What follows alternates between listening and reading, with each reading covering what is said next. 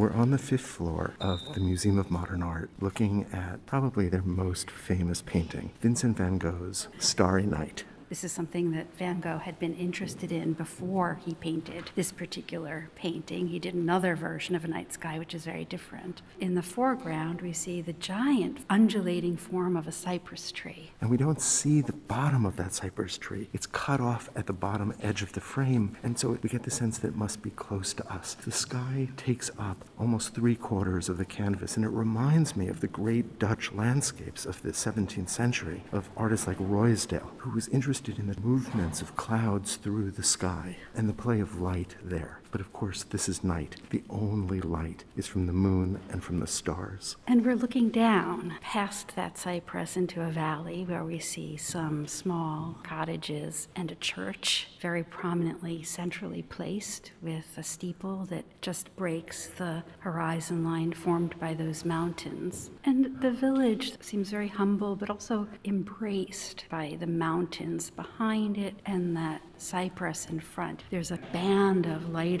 yellows and blues just above the hills, further protecting that landscape below. It feels protected to me at the same time that there's all this turmoil in the sky that we see in these circular brushstrokes. The brushwork has tremendous energy. One stroke follows another, linking to create these streams of energy through the sky. And although the paint is somewhat thick in certain areas, we can also see the canvas in certain areas, and so it is not that heavily painted. But nevertheless, there is a kind of energy and velocity, a kind of dynamism as those clouds roll through the sky. And I think that dynamism, that energy that's in the brushwork, in the clouds or forms that swirl through the sky, the way that the moon emits a pulsing light, and even the stars and planets emit that brighter light than they do in reality. That, for me, contrasts with the tranquility of the village below that's nestled in that valley. There's a sense of a presence of activity in the sky, which we associate with the heavens and the divine, as though those things were alive and somehow protecting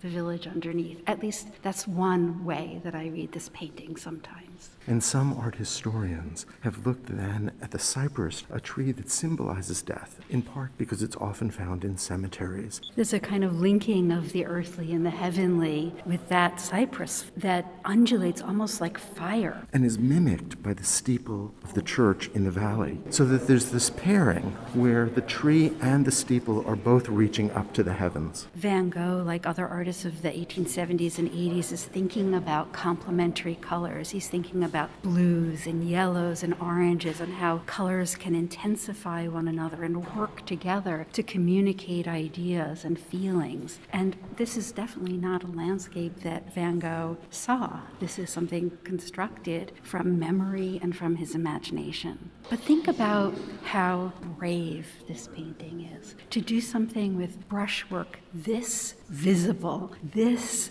sketchy, this energized. I would say this divorced from what he would have seen. There's an abstraction of form here that the artist is comfortable with, which is absolutely radical. And if you think about so much of his work, it is images of what he could see and that he went out specifically to paint. But here, this incredible bravery to do something based on his emotions, his memories, his experiences, and his imagination. In 1889, Van Gogh was in an asylum in Saint-Rémy in southern France, what had once been a monastery. And Van Gogh actually had a view out his window that was relatively close to this. But there is no church there. There is no village there. Van Gogh is in this asylum because he suffered a series of breakdowns. He suffered from mental illness for much of his life, although it got worse after a fight with his fellow painter Gauguin when he cut his ear. Van Gogh was encouraged to paint at the asylum and was given a studio space where he had no view at all and where this was likely painted. So this was not painted in plein air. This was not painted out of doors. What a journey this painting has taken from that room in Saint-Rémy to the 5th floor of the Museum of Modern Art,